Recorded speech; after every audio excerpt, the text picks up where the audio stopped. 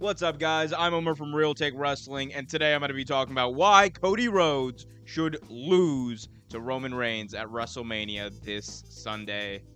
Before I do, though, be sure to hit that like button, subscribe, and hit that notification bell so you get notified whenever a new video is released.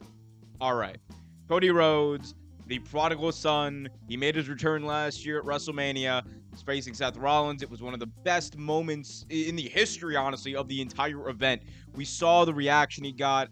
He went down with an injury. He comes back at the Rumble, and everyone expects him to come back and win. Why? Because the night after he returned to WrestleMania last year, he cut this promo, this very passionate, emotional promo, where he basically laid out why he came back to WWE. You know, he was in AEW, he helped start AEW, and WWE has not shied away from that. But they also haven't shied away from the reason that he came over, and that was to win the WWE Championship. A championship that his father, the American Dream, Dusty Rhodes, almost won. However, it didn't count because Dusty won via countout. And he said that he's in WWE to fulfill that prophecy. He laid out that prophecy. He's here to fulfill it, and he's got a chance to do it this Sunday, WrestleMania Night 2, the main event, Roman Reigns, Cody Rhodes. And every bit of logic, every bit of fan in you wants to see him win. And that's the most logical solution. That's the most logical conclusion, I should say. And I hear that. I understand that. Hell, I agree with it. But not to the point of what it could mean. And not to the extent that I think that that's what WWE should do. And here's why. Because a win for Cody Rhodes this Sunday would mean a lot. Like, don't get me wrong. It would be great. It would be a fantastic moment. Finally, the dude who everyone wanted to be the next guy, right?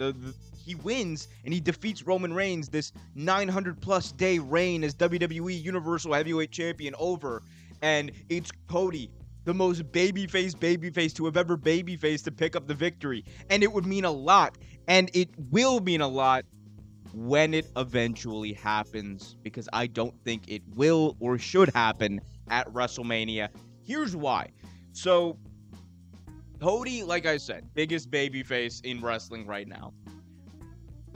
His story, like the story of Cody Rhodes, winning the WWE Championship, at a certain point, it needs to have a big hurdle. Now, you could argue that big hurdle was the injury he suffered at the hands of Seth Rollins at Hell in a Cell last year, or sorry, not at the hands of Seth Rollins, in storyline, I guess, at the hands of Seth Rollins, but the injury going into Hell in a Cell that kept him out for months on end. You could argue that was his big hurdle that he needed to face, but I think that something that would mean more, right, and something that would make Cody's eventual moment mean more is, and it's if you play it right, and I know, granted, WWE does not have a good track record with playing these things right, but if you're able to play it right, and you're able to have Cody lose in a tragic way, like, I'm talking about, like, I mean, look, the first thing that pops into my mind, and a lot of you are probably going to laugh at this, is a count-out victory for Cody Rhodes in the main event of WrestleMania. Now. Okay, hear me out. The reason why I say that isn't just because, I think that you have to keep Cody a little bit clean, and you have to have him win, but, like, not win in a weird way. But at the same time, the callback that would be, because remember, when Dusty won that championship match way back when, but didn't walk away with the title, the reason why he didn't walk away with the championship was because, wait for it, he won via countout, and the championship belt cannot change hands via countout. That has been established. It's been like a long-running thing in professional wrestling. So, naturally, having that happen to Cody, having him beat Roman Reigns clean, not in the middle of the ring, but clean, but not having him win the title, it would suck in the moment. Don't get me wrong. Fans, you're going to be irate, and you have every right to be that way and feel that way. But what could happen afterwards, and I think it could build up something more in the fans. I genuinely think it could build up something more in the fans, build up something more in the feud, and you could do it at SummerSlam. And I've maintained this the entire time. Day one since Cody Rhodes came in, I said the first time he challenges Roman Reigns for the title, he should not win. And I've been a staunch advocate of that since day one.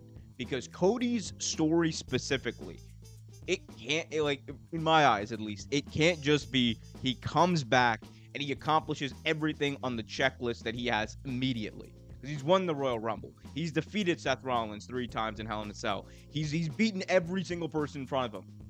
At a certain point, he needs that adversity.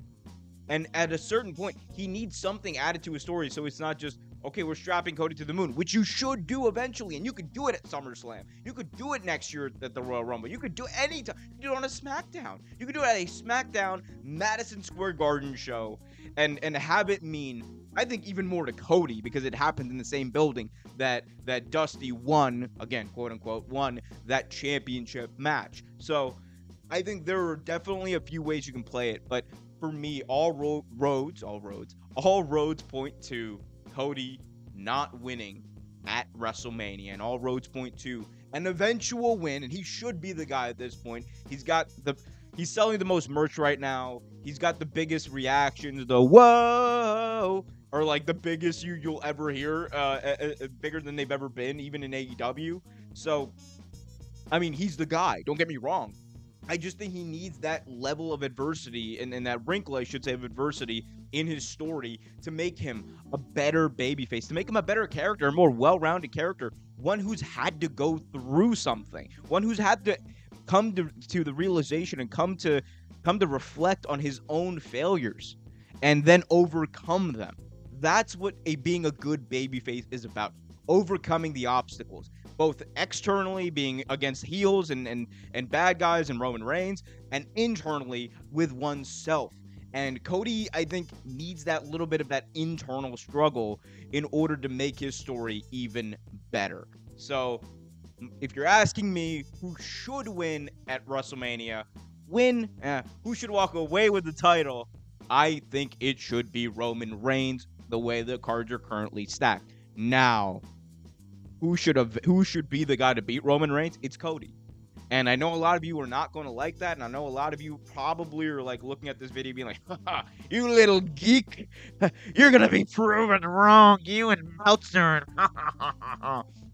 That's great. That's the great thing about wrestling, though.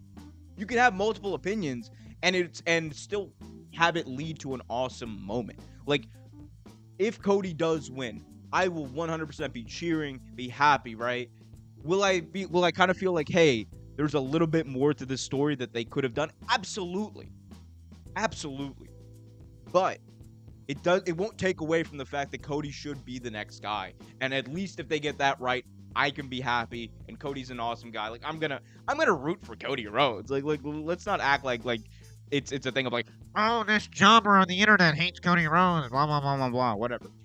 It ain't anything like that. It's mainly just from a character standpoint. I just think Cody needs that extra wrinkle of adversity. But I want to hear from you guys. What do you guys think? Should Cody win? Should he lose? Should he win but not win the title? Let me know in the comment section below. Also, be sure to hit that like button, subscribe, hit that notification bell, and remember, we have a packed schedule for WrestleMania week. We got live streams throughout the week, post shows for Raw, SmackDown. Hell, I threw in a post show for AEW, OT Graps on Tuesday. All that stuff is listed on the Real Take Wrestling community page on YouTube and at Real Take W on Twitter. So go check that out. And until next time, be happy, be healthy, and keep it real.